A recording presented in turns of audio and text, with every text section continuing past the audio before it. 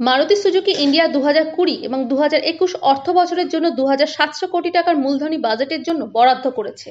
দেশের এই বৃহৎ গাড়ি সংস্থাটি গাড়ি উৎপাদন এবং বিক্রি গত মার্চ-এপ্রিল মাসে রীতিমতো ব্যাহত হয়েছে। এই পরিস্থিতিতে সংস্থার চেয়ারম্যান আর.সি. ভার্গব জানিয়েছেন, করোনা পরবর্তী সময় কেমন অবস্থা হবে এত তাড়াতাড়ি বলা যাচ্ছে না, কিন্তু একটা প্রবণতা রয়েছে ছোট গাড়ির দিকে। 6 সপ্তাহ বাদে এই বিষয় চিত্রটা পরিষ্কার হবে বলে তিনি মনে করছেন। 12ই মে থেকে মারুতি মানেসার কারখানায় উৎপাদন শুরু হয়েছে। পাশাপাশি চেয়ারম্যান আশা করছেন কয়েকদিনের মধ্যেই গুরগাঁও কারখানা চালু হবে।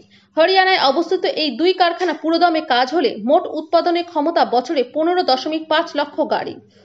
এদিকে এই গাড়ি সংস্থার চেয়ারম্যান জানিয়েছেন, গুজরাটের কারখানা চালু করতে সময় লাগবে, যেহেতু ওই কারখানার আশেপাশে গ্রামে বহু মানুষ আক্রান্ত হয়েছে। করোনা ভাইরাসকে আটকাতে লকডাউন জারি করা হয়েছে।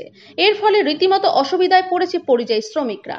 এই প্রসঙ্গে ভার্গব জানিয়েছেন, পরিযায়ী শ্রমিকরা চলে যাওয়ায় তাদের যত না অসুবিধা হয়েছে তার চেয়ে বেশি অসুবিধায় পড়েছে বিভিন্ন ভেন্ডার সংস্থাগুলি।